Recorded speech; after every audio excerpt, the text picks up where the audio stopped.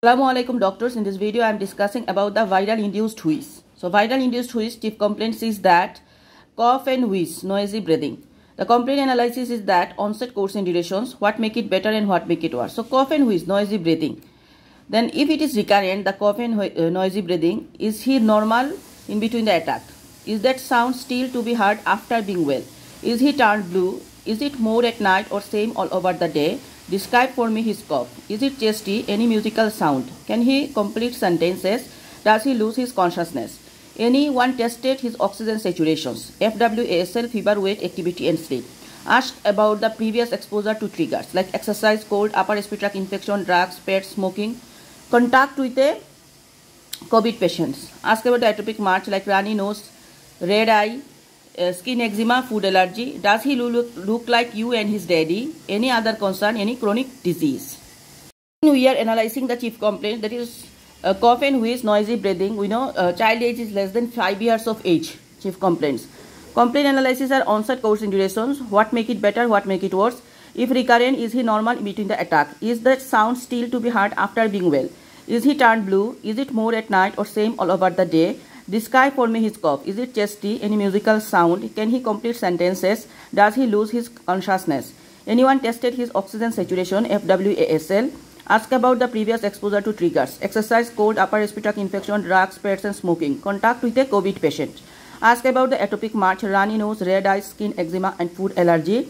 Does he look like you and his daddy? Any other concern, any chronic disease?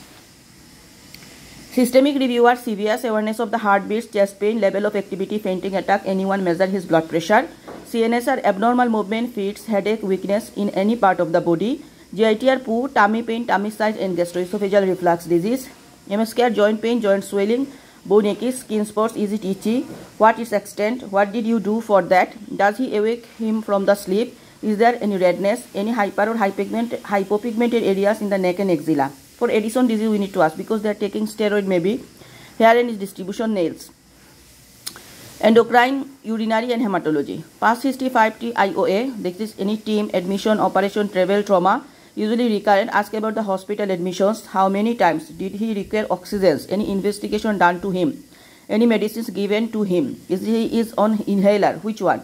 Who prescribed it? How many puffs per day? For how long he is using it? Who gives it to him? Did you sit with the nurse for teaching its proper usage and care? So this is very important. What medication he is taking, it is regularly taking, proper technique he knows or not, about the inhaler. These are the bronchial asthma also we ask. Then prenatal as usual, vaccination. Did he receive all his shots, any extra shots, annual shots? Parents received COVID shots. Nutrition, breastfeed or formula, started weaning, growth chart. Allergy, ask about the other allergies in details. Family history, describe your family, any family history of a similar conditions, other allergies in the family, other sibling condition, who take care of the sibling in case of admission. Home is pets at home, smoking, floors are they laminated, old or new house, aeration of it. Ask about the bed sheets, carpets, to which degree they wash it. Is there a garden? Social is what do you do for living? Is it satisfactory for the family? Any financial or psychological support do you need? Psychological impact of the condition on the child and the family. School or school performance and attendance. So this is all about viral induced wheeze history. Thank you.